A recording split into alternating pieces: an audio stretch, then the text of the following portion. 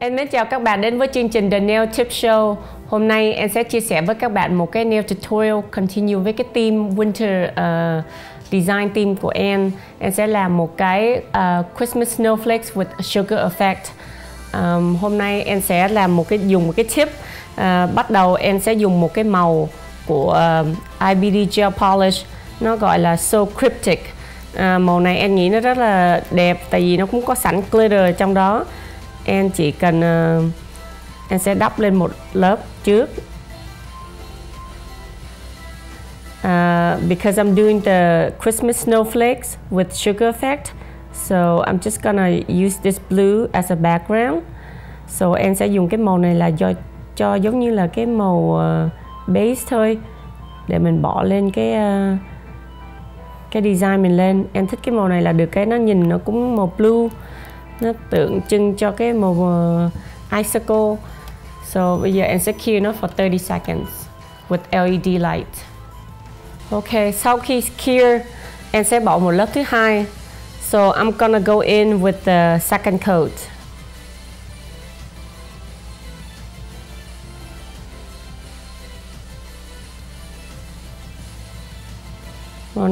Cái màu này em thích đó, cũng là đẹp là tại vì nó không có đậm cho lắm. For this look, I like to have to be a little lighter. So cái màu này em thấy là perfect. So then em sẽ bỏ vô cái máy LED light for 30 seconds.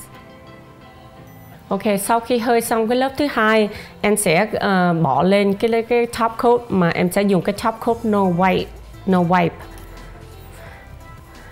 So then I'm gonna go in with the top coat with no wipe, okay? So I'm using Kupa top coat with no wipe.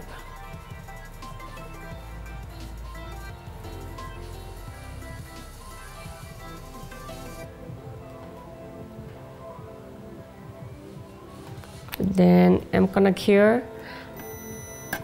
for more than a minute. Generally, the no wipe top coat, I find that it's better to cure a little bit more than a minute. I know average, the companies always recommend you to cure about a minute, but I find that after a minute, the shine actually stays on better.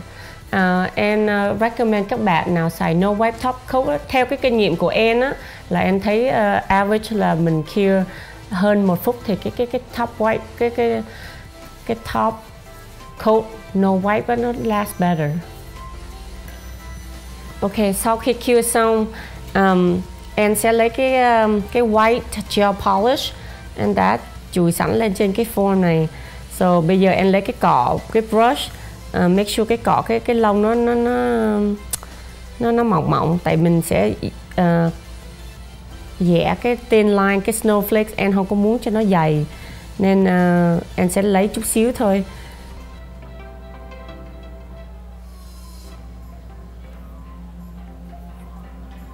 So mình cứ lấy cái cọ mình vẽ cho nó đi theo 4 cái góc. Em sẽ không có cho cái line nó đụng. Lại tí nữa em tính bỏ cái rhinestone trên giữa, thì nếu mà các bạn muốn thì có thể, nhưng mà em thì sẽ không có làm. So bây giờ em chỉ cần vẽ 4 cái line cho nó hướng về như vậy. Xong bắt đầu em sẽ chia ra một nửa rồi bỏ thêm một cái line nữa between hai cái line đó.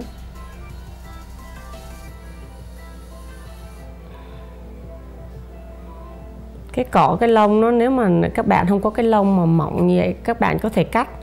Em cũng cắt cái này cho để làm cái art này. Tại nhiều cái cỏ nó bự quá thì cái line nó sẽ bự quá, thì nó làm cái snowflake mình không có đều. Nếu mà các bạn cần thì các bạn nên cắt chút xíu. Xong rồi between cái line em sẽ làm một cái line phất nhỏ thêm lại lần nữa.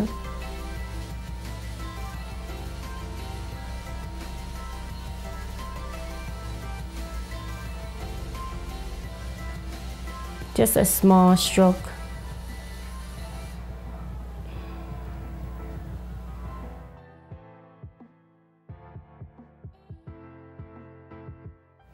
Đó, em cứ lấy cái cọ nó mỏng, em sẽ làm cho nó cái line nó nhỏ lại chút xíu.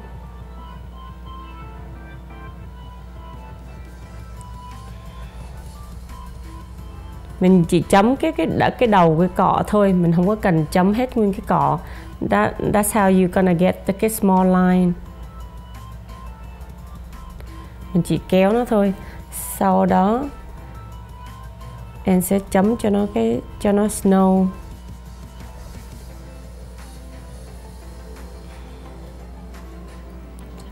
Em chỉ làm dài dot thôi.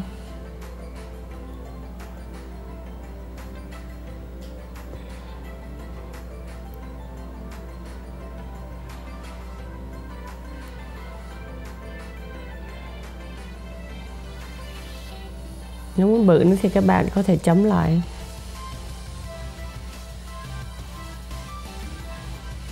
Chấm chừng nào các bạn thấy hài lòng theo cái mình muốn thì các bạn ngưng. Mình làm giống như cho có nó tí snow nó rớt xuống thôi. So it's like a snowdrop.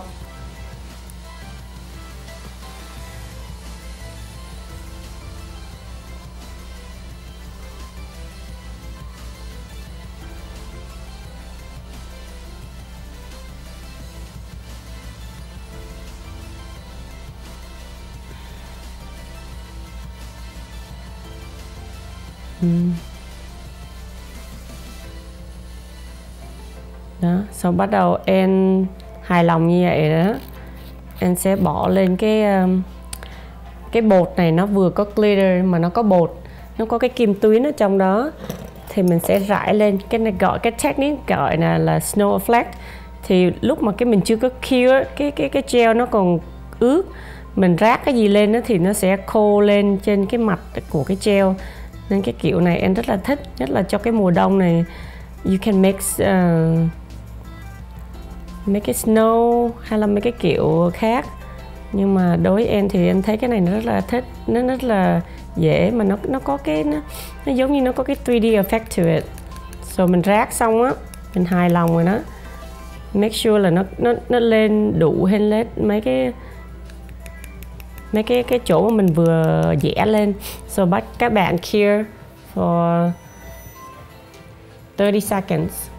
Hay là actually các bạn nếu mà xài mà nhiều lúc mình chấm lên 1-2 lần thì nó dày, thì maybe better to cure 1 phút. Sau khi hơi xong, after nó cure đó, các bạn lấy cái đồ cọ, các bạn phẩy lên đi ra cho mấy cái bụi nó đi hết. Em sẽ bỏ một cái stone ngay trên giữa, thì em sẽ dab nó. Em sẽ dùng một cái tí cái gel bỏ lên trên giữa và bỏ cái hột xoàn lên.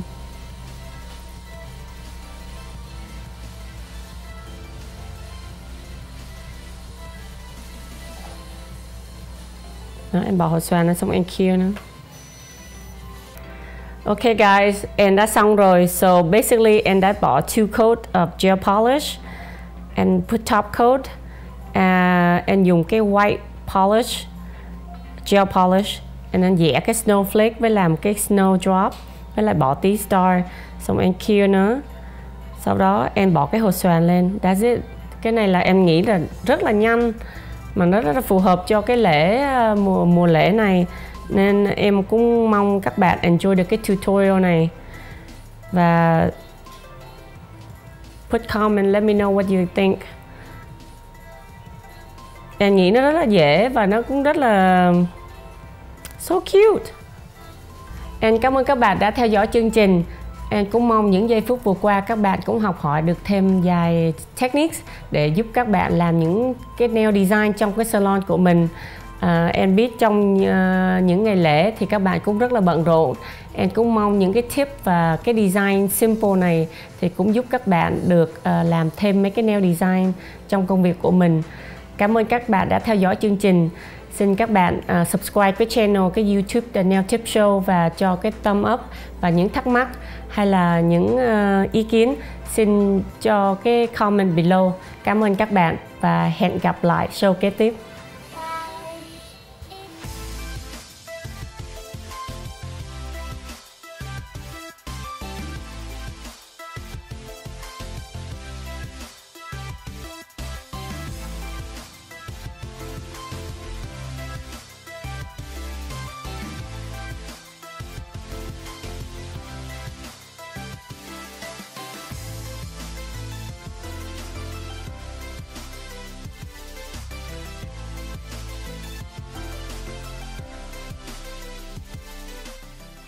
us a